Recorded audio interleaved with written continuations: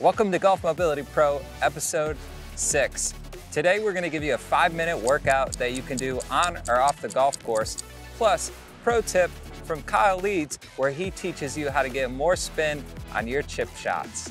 For this unique 5-minute workout, Lauren's going to show you 2 exercises that you're going to do for the first 2 minutes that are going to warm your body up both with the lower and upper body. And then I'm going to show you 2 strength exercises, one with the lower, one with the upper, that you're going to do for the prescribed amount for the last 3 minutes of the workout. Let's start by working on some upper body mobility to give you greater distance and club head speed in your swing. On your stomach, pull your right knee up to the side so your leg is creating a 90-degree angle. From here, you'll take your left arm, thread it underneath so you're resting on the outside of the arm and resting on the shoulder. Place your right hand behind your head so your elbow is sticking out to the side. Keeping your right knee down, take an inhale to rotate opening your chest toward the sky, and then as you exhale, close the elbow toward the left arm. Continue to keep the knee pressing down so that you can maximize the twist that you're getting as you open, and then exhale to close. Once you've completed your reps on this side, extend your right leg behind you, unwind to your starting position, and repeat on the opposite side. Next, we'll come into some side lying work to mobilize the lower body, especially the hips. Lying on your side, bend the bottom leg so that you have greater balance and extend the top leg long. Make sure that you're not collapsing in the lower abdominals, but rather keep the waist lifting away from the floor so that the abdominals, especially the obliques, are engaged and your pelvis stays level. Start with some simple leg lifts, lifting the top leg up and then lowering it down without letting it come all the way down to the floor. As you're pulsing up, you're starting to activate the muscles on the outsides of the leg while mobilizing the hip joint. After a few reps here, you'll take it into rotation. So in either direction, begin to circle the leg around, trying to keep the hips and the pelvis as stable as possible and maintaining that stability and strength in the obliques. Be sure to go in both directions, reversing your circle before releasing and going to the other side. Kyle Leeds here. I'm going to be talking to you today about getting a little bit more spin on our wedge shots. The first step I think about when getting more spin on my wedge shots is a really simple one. It doesn't take any athletic ability or any thought really. It's just cleaning our club face. You can either use a towel or a brush, and we just want to make sure that we have a clean club face and it's dry. We want to squeeze every ounce of spin out of this wedge that we can. A really important piece into getting spin on your wedges is dictated by the lie that you have. So if I'm on a tight lie, my wedge shot's going to spin a lot more than if I'm in the rough. In the rough, we're going to get more grass in between our club face, and it's going to be harder to get it to spin more often.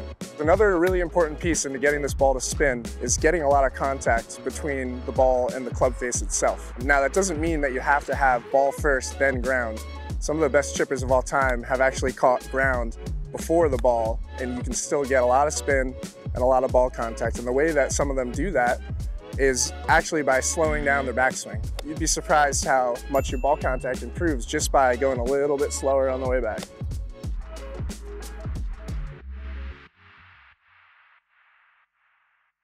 Robin Barrie here with your nutrition tip of the day. One of my favorite snacks for a round of golf is Supernola. Supernola is more than just a granola. It contains nuts and fruits and seeds, so it has all that balanced nutrition, the carbohydrates, protein, and fat to keep your energy up for the whole round of golf. Plus, they taste great.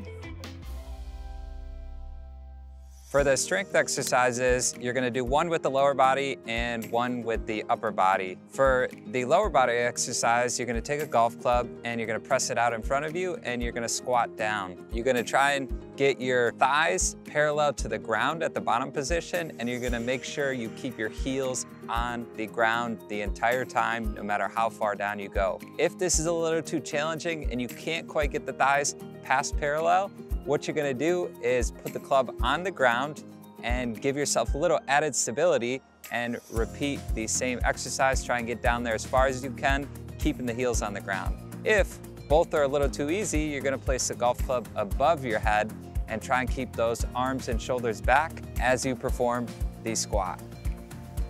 For the upper body exercise, you're gonna place the golf club on your back. I like to use a head cover on the golf club when you do this one, just in case your club does fall. All you're gonna do is try and keep that club balancing on your back and take your right hand, tap it to your left shoulder, take your left hand, tap it to your right shoulder, and you're gonna do that for 8 reps each side. If this hurts your wrists, you can simply just do this from your forearms. For the squats, you're gonna go 20 seconds or 8 reps, and then you're gonna go shoulder taps for 20 seconds or 8 reps each side. Then you're gonna rest 20 seconds. Then you're gonna repeat that 2 more times for a total of 3 rounds. So you're doing Lauren's exercises for the first 2 minutes, and then the last 3 minutes, you're gonna do the squat and the shoulder tap.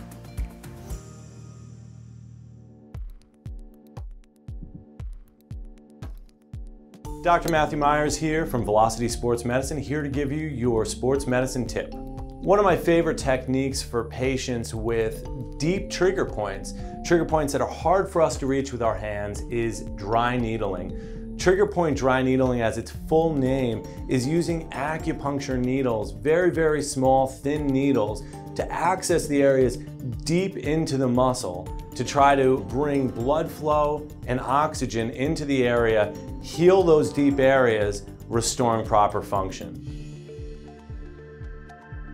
If you've enjoyed this episode, please give it a like and share it with a fellow golfer. And subscribe to our channel so you don't miss any of our upcoming episodes. And if you're looking for more, click on the link below to enroll in the Ultimate Golf Fitness Program, a 12-week progressive course to help you gain greater mobility, strength, and power in your game.